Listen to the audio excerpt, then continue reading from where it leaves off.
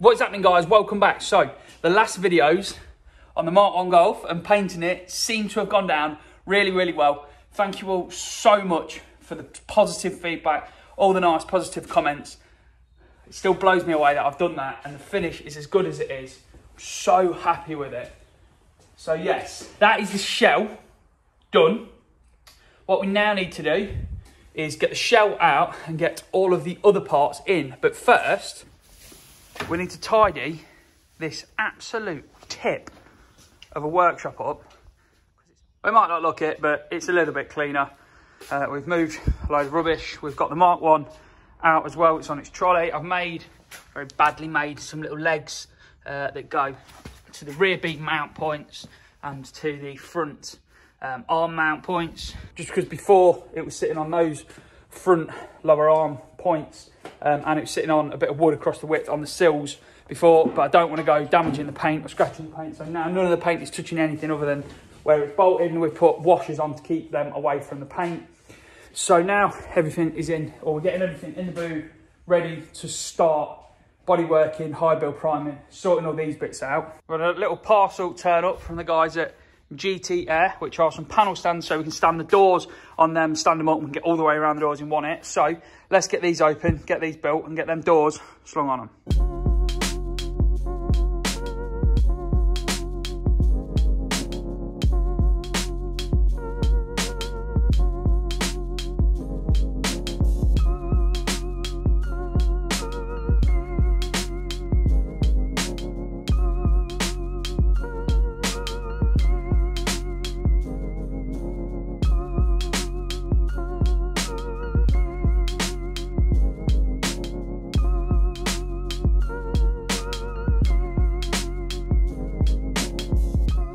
There we are then, stands with the doors on. So you've got little hooks that hook in and it's nice and thin so you can get plenty of paint on. They're on there. Both them doors are on, wings are on there, tailgate's on there, bonnet's on there. What I really need to do now is get all the paint off that sunroof and do what I don't want to be doing anymore. Sanding. So we need to get the paint off the sunroof and then we need to go over and wipe everywhere over with some 180 grit sandpaper to then give us a keyed surface to then be able to high build prime the backs of the tailgate, the back of the bonnet. We'll do the outside of the wings while we're here and then we can do all the way around the doors, and then we've just got to flip the bonnet and the tailgate to be able to put high build on the outside of those when it has gone off. So I'm not going to film it because it's sanding. You'll see me back here when we're ready to start throwing some high build primer on all of these bits. Here we go then. Wall is put back. Doors, wings, tailgate, bonnet and the other door have all been sanded down for the epoxy that was on there to key the area up. Now, yes, every single one has now got dark grey lines in it. That is etch primer. Beware of sanded through, but now that's just 1k out of a rattle can. That's been on for a good 15-20 minutes now. It is now dry, so I'm going to quickly wipe over everywhere again, make sure there's no dust on anywhere, mix up some high build primer, and we're going to hit everything here that we can.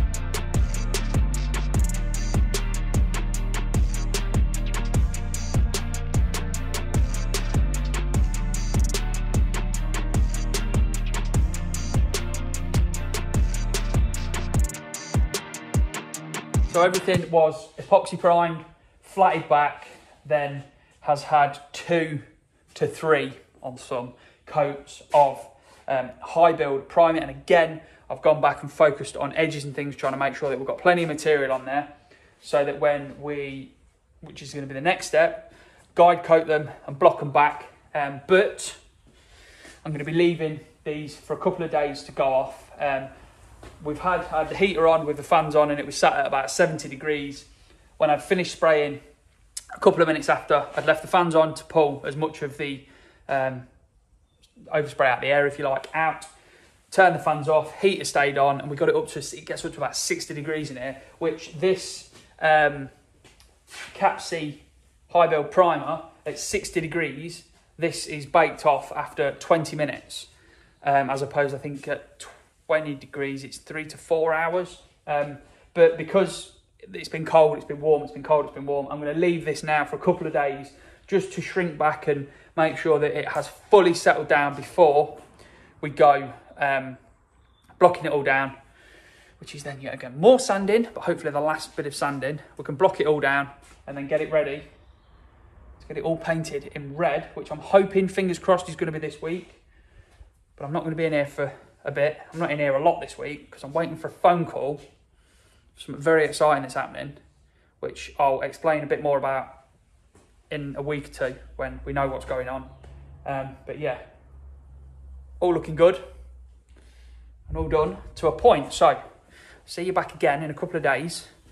I'm going to start putting some paint on all that lot.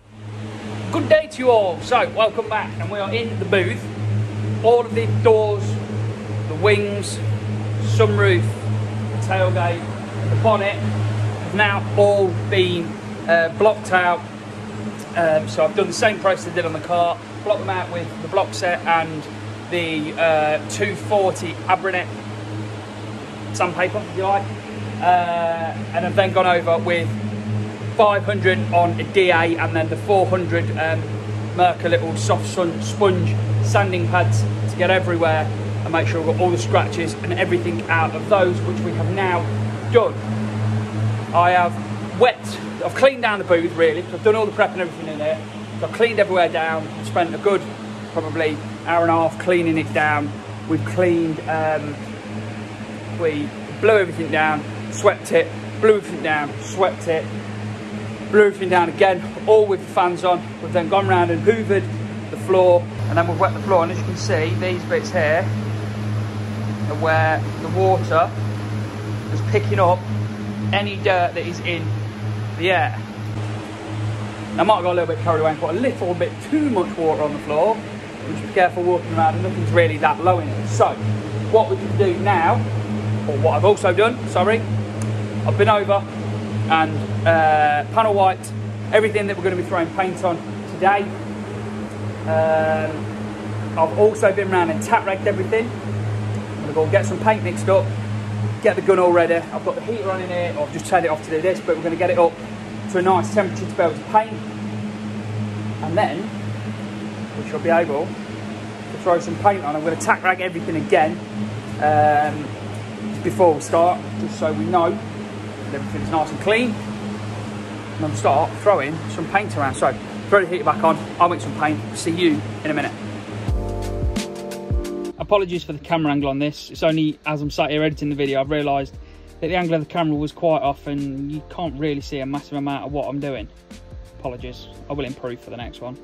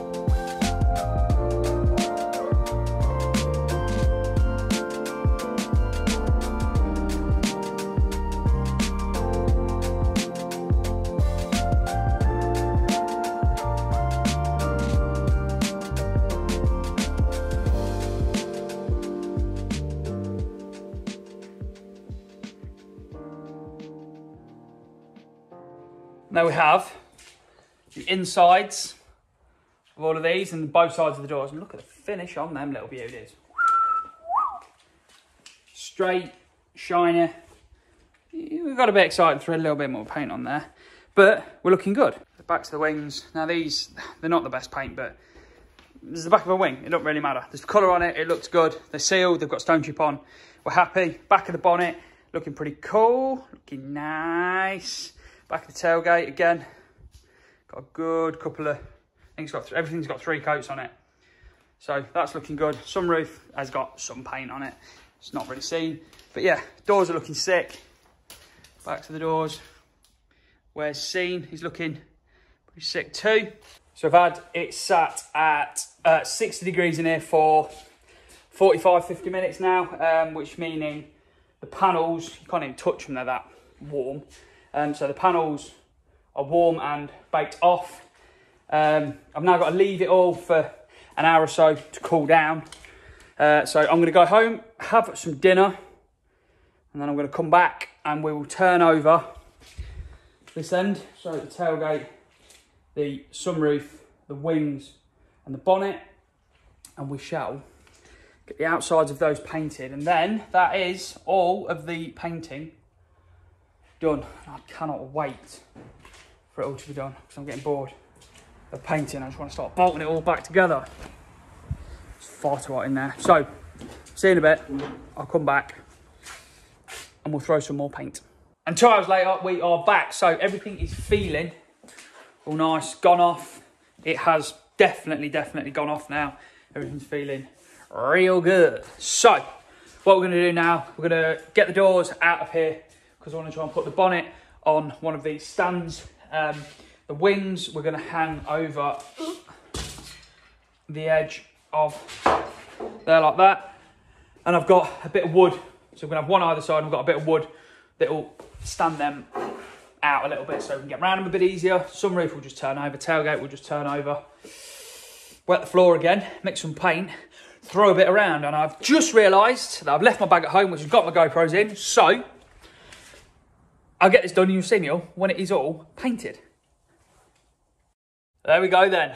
Everything for that car is now painted. What a massive, massive milestone to have reached. The outside of the bonnet is done now. This, you know, like we like to be honest on it. I'm not overly happy with this. There's some fish eyes in it there, which I'm not happy about. So we're going to have to let that all go off and then do a bit of research as to what we're going to do to sort them out. Probably have to flat the whole thing back. And yeah, do that again. We're not happy with that. Wings, pretty happy with. They're pretty good. There's a couple of bits in the paint, but again, where we are, grand scheme, I don't think we've done too bad. That one, again, looks pretty good. Sunroof does what it does. It's covered, looks nice. A few bits in the paint again, but hopefully we'll be able to get them out. And then the boot, looking nice. And then where we've deleted all the wiper and stuff, again, there's a few bits in that paint as well, but we've had 3 good coats, so there's plenty to cut back. So like I say, that is another massive milestone of having all of those parts finally done. All had 3 real good coats, or a coat to get it to sort of, a light coat to get it to stick, then 2 really good, quite heavy coats on it.